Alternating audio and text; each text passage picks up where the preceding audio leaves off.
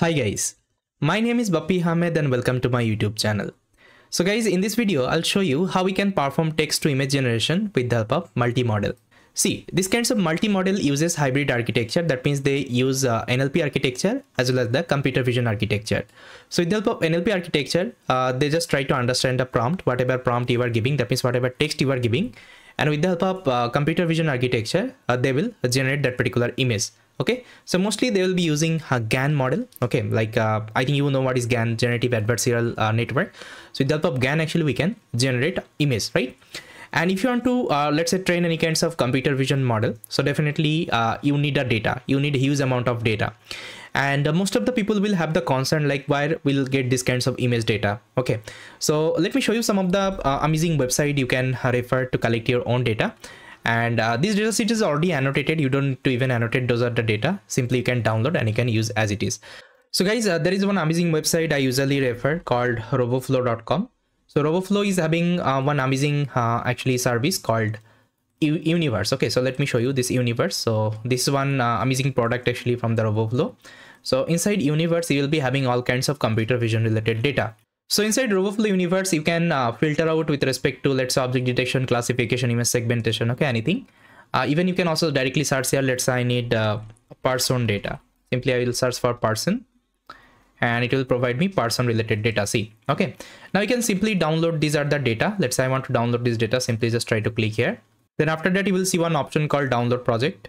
So now simply click on the download data set and you can select the format, okay, and you can download the data. And after downloading the data, you can fine tune any kinds of computer vision model. Even with the help of this data, you can also create a GAN model.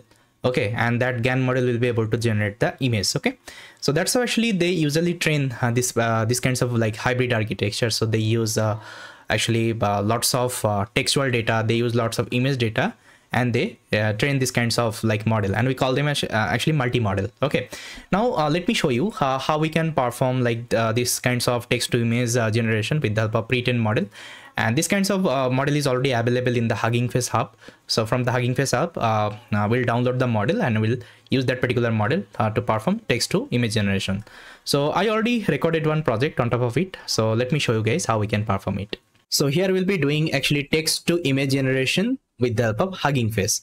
So if you want to actually generate image from the text, so you have to use something called diffusion model. Okay, diffusion model.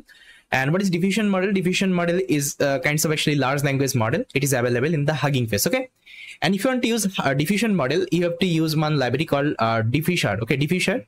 So this diffuser will help you to actually load these kinds of diffusion model, and you can perform these kinds of text to image generation. So again, it is available inside Hugging Face only. So you don't need to go to the any other platform. Okay. So additionally, we just need to install another library called diffuser, and with the help of that, we can easily access that diffusion model. As of now, I don't need the Gradio here. I can remove it. So these are the library actually I have to install here. So as you can see, diffuser is the Hugging Face page for using the diffusion model from the Hugging Face hub. So here you can see, let me show you the page. Actually, I have already given the link.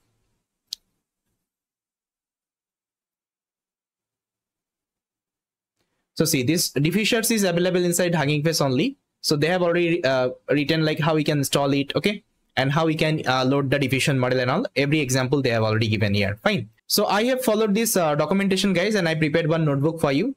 And let me show you how we can perform this text to image generation with the help of different large language model.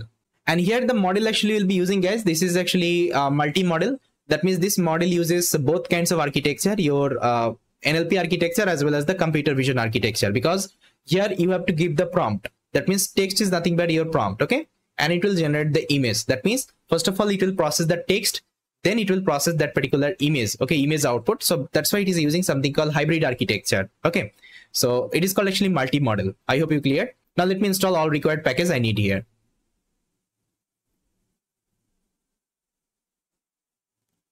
Now let me import this Stable Diffusion pipeline for diffusers. The same way actually we used to load our pipeline. I think you remember from the transformer. So here also we have to load the pipeline for the diffusers. Okay. Now I also need the matplotlib because I want to visualize the image. Then I also need the torch library. Now if you want to see the version of any package, you can execute this command pip show the package name. It will show you the version. Okay. Now here I kept actually two kinds of diffusion model. This is the model ID 1 and this is the model ID 2. You can see the first model. This is the first model. So the model name is Dreamlike Diffusion 1.0. So this is the model, guys, and it is available in the Hugging Face hub. Okay. See, whatever models actually you can see in the model section, this is called actually Hugging Face hub. That means in the hub also you can upload your own model. It is possible. Let's say if I click on the model now. So inside this model, you can upload your own model. Let's say you fine-tuned one model and you want to share with the community. You can also push your model here. Okay, so that other people can download your model and they can use it. Okay, I will also tell you how you can push your model to the Hugging Face hub.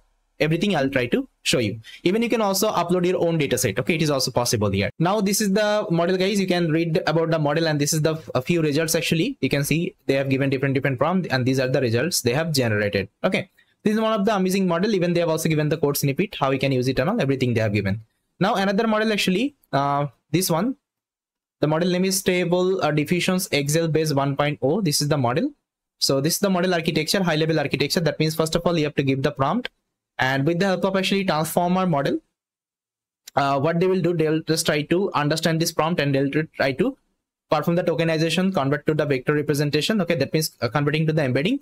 Then they'll be creating one latent dimension 120x cross 120x, and this latent dimension will pass to the unit model. If you don't know, inside Stable Diffusion actually unit model is used. So unit model will try to generate the image, okay, with respect to the prompt user has given. Okay, you can see last I'm getting the image output. Again, they have already given the paper link and all. If you're interested, you can open it up and you can learn. Okay, see, they have also given the code example. Now let me show you how we can use this model. So what I've done, guys, I'm loading the first model. You can see Stable Diffusion pipeline from pre-train. I'm loading the first model, and here you have to give some parameter. Okay, that means torch data type torch.float64. and use safe tensor is equal to 2. Okay, you have to pass this to parameter. Now I'm loading this model inside my CUDA. That means inside my GPU. Because if you load inside your CPU, it will take lots of time, right? So that's why I'm loading everything inside my GPU. Now let me show you.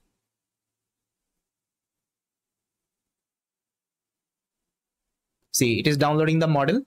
Now here I have prepared one prompt, guys. You can see this prompt.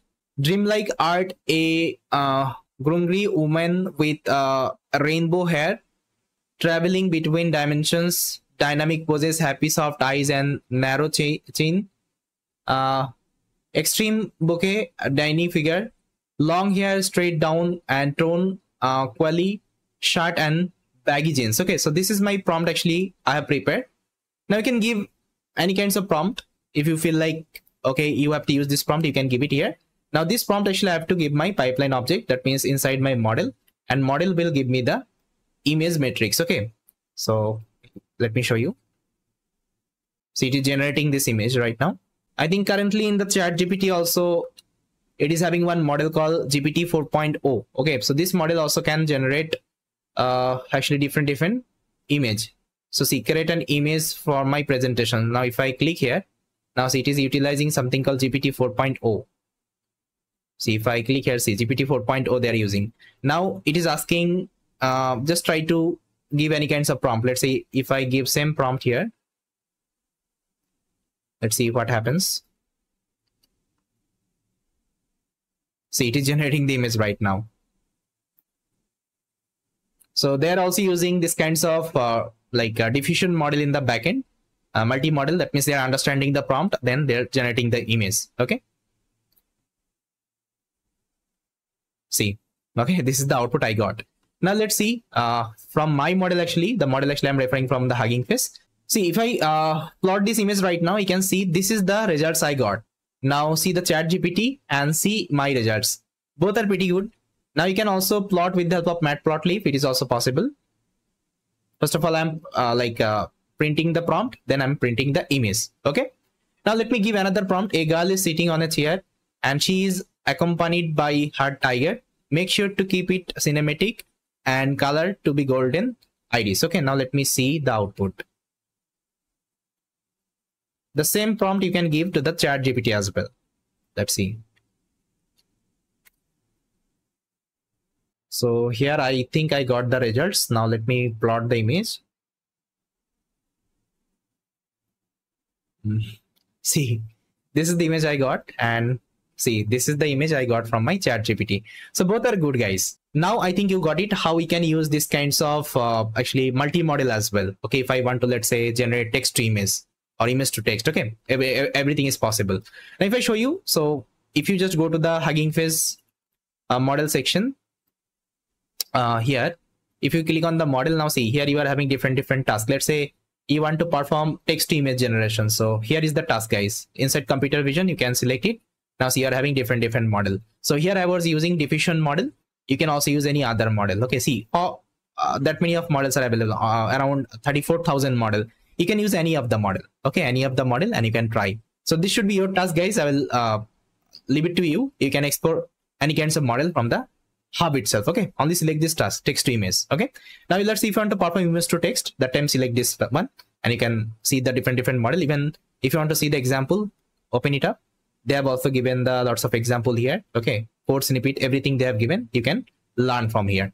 So this is the best platform, guys, if you want to deep dive inside Hugging Face. Fine. Now we'll be learning some parameters of the diffusion model. Like you can set some of the parameter. Okay, let's say you want actually different dimensional image. You want to, let's say, add some more parameter in that image. You can also do it.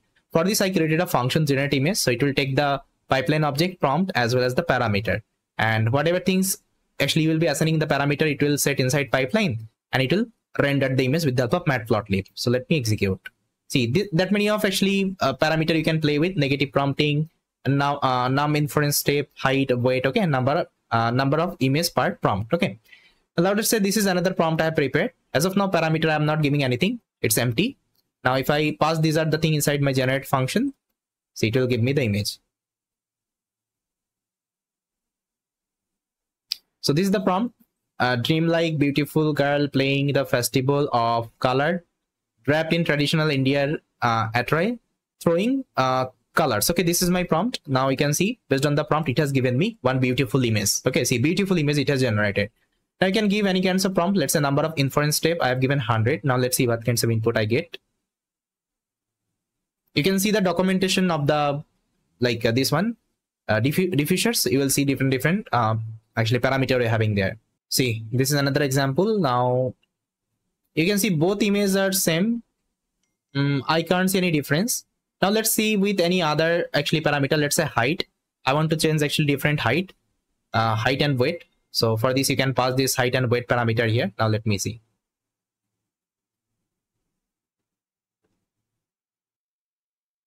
So now you can see, guys, I got the results and in a different height and width right now. So that's how you can play with different parameter. Now let's see another parameter, number per image prompt. That means if I want to, let's say, generate multiple images, that time I can give image number of images per prompt 2. That means it will give me 2 images right now. So here is the results. Now I am getting 2 output from my image. Now let's say you want to get 3. You can give 3 here. Now let's also see the negative prompting. So here I have added negative prompt: ugly, destroyed, and low quality. Let's say this is my negative prompt. Now let's see whether it is able to generate or not. So right now you can see these results and these results. I think you can see the difference. This is a little bit low quality, and the prompt I have given ugly, destroyed, and low quality. So it is almost matching, I think. Fine. So yes, that's how we can use this kinds of like multi-model, and I can do the text to image generation. Fine. Now I already showed you we are having so many model, guys. Just try to explore from your end some of the model and try to like implement any kinds of projects. Fine. So guys, so far what we have learned. So we saw like how we can use the existing model from the Hugging Face. That means, let's say if you want to use any pre-trained model, model, you can directly use it. So you have to use something called pipeline. Okay, pipeline. For this, inside pipeline you have to mention the task you want to perform. Okay, let's say you want to perform sentiment analysis, you want to perform, let's say, translation, you want to perform, let's say, summarization, you can mention. Or else what you can do, you can also do the fine-tuning operation. Okay, fine-tuning of a pre-trained model. Okay, and I already showed you one fine-tuning example, like I did the text summarization. Okay, text summarization. So there I trained on top of my custom data. Now you can ask me when we have to use pre-trained model and when we have to do the fine-tuning operation. So let's say whenever you are having a problem statement, let's say let's say you want to do text summarization only, okay, text summarization only. First of all, try to use the existing model, that means the pre-trained model. Okay, pre-trained model. Let's say I showed you one model, Google Pegasus, that CNN Daily Mail model. Try to use that model and try to see whether your model is able to give the correct, let's say, summary or not. Correct summary or not. If it is able to give the correct summary, then why you need to do the fine tuning? Definitely not. You can use this model as it is, right?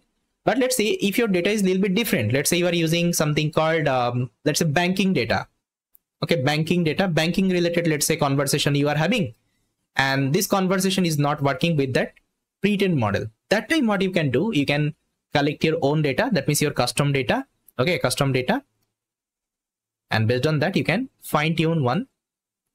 Okay, fine tune one pre-trained model. That means you are using one pre-trained model. On top of that, you are adding some more knowledge. Then this model will be able to also work with the banking data as well. This is the idea only. Okay, now I think you got it, when you have to use the pre-trained model and when you have to do the fine-tuning operation. It can be for all kinds of, let's say, model. It can be for the multi-model. It can be for the let's say LLM model. It can be for the LM model. Any kinds of model actually it can be applied. Okay, so the model I showed you right now, this diffusion model, this text to image generation model. Let's say if it is not able to generate the image the way actually you are giving the prompt, that time what you can do, you can fine-tune this model. It is also possible you can also fine-tune the diffusion model. And how to fine-tune? Again, they have given all the, let's say, article here. Fine-tuning everything they have given. If you just go to their documentation, you will easily learn. Even I will also show you in future, okay, how we can do the fine-tuning of the large language model. For this, we'll be using another technique called PEFT. Okay, that means parameter efficient fine-tuning. What is PEFT? I will tell you. Parameter efficient fine-tuning, because what happens, these kinds of large language model is very huge. And I can't train this kinds of model actually on my, this kinds of machine, the Google Colab actually I'm taking, because it's a huge model, huge parameter. For this, we have to follow this parameter efficient fine tuning process. Okay, that time I'll discuss what is the use of that and how we can fine tune those example and all. Okay, everything I'll try to clarify. As of now, I'm only the exploring like the service actually it is having, so that you can get familiar with, okay, that are the things actually we can perform with this particular platform. Okay, this is my main objective. So yes, I hope you got it, guys, and I hope you like this session. So yes, this is all about. Thanks for watching.